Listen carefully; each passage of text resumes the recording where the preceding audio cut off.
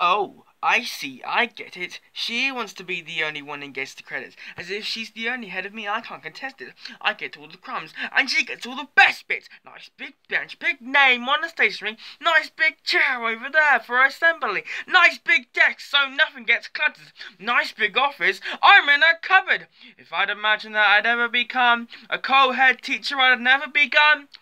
Two heads are never better than one.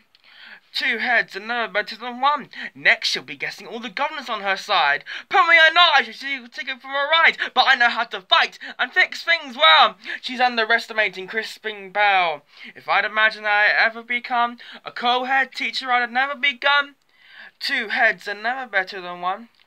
Two heads are never better than one.